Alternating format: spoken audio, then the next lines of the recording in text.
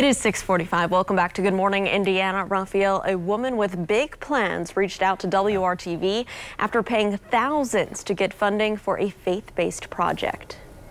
And Lauren, I've been talking to Kim Kidd now for several months. We first met before the pandemic, so a portion of the story is done without wearing any face coverings. But this morning, Kim will unmask why a home for women in need is still on hold.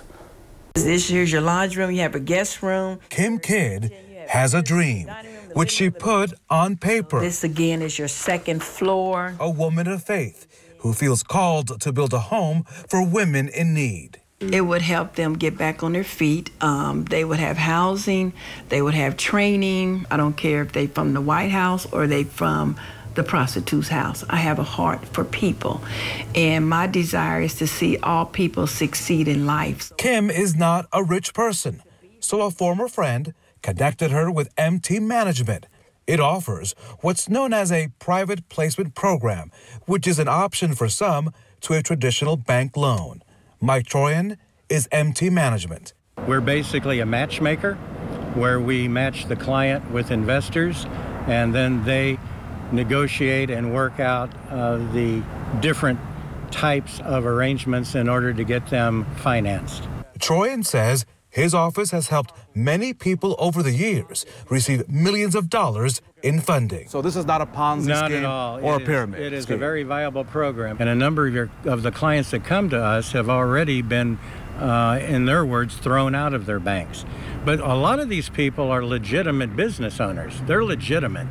They just can't meet the strict guidelines of the bank financing. To get the ball rolling, Kim paid $6,000 to MT Management in April and May of 2019. The goal, to get $1 million investment to support her women's home. Troyan says that Kim's application was rejected because she's not operating as a LLC. Kidd says Troyan was aware that her project is a not-for-profit. Both sides are at odds on that issue. So you're saying that the money is not lost? No, if she will just work with us, we are ready to work with her. The train never left the station.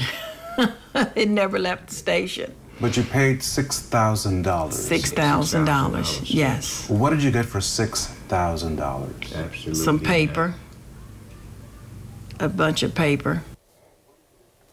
So Kim is now hoping that MT Management will refund the $6,000 to her charity. By that way, that home was scheduled to be placed in Fishers.